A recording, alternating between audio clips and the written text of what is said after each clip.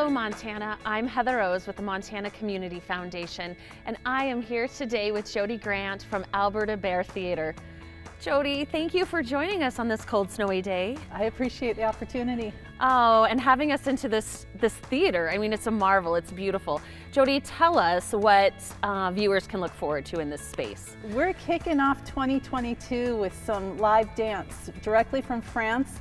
Company Hervé Cuby arrives here February 2nd. It's martial arts mixed with modern dance, so it's really cool. It's an all-male troupe, and we invite people to come down for that.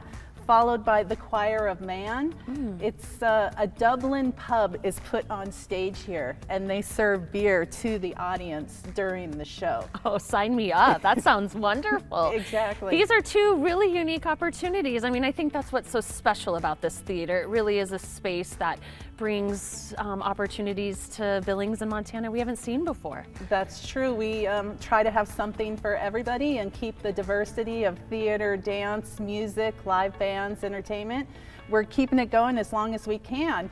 Yeah, I mean, COVID has been a friend to nobody this year, especially the arts, and it's just got to be so exciting to know you can invite people back in again. Yes, and where a door closes with the Estonian Philharmonic Chamber Choir getting canceled because of COVID, traveling from Estonia, we were able to book the Rastrelli Cello Quartet, so they'll be here February 23rd.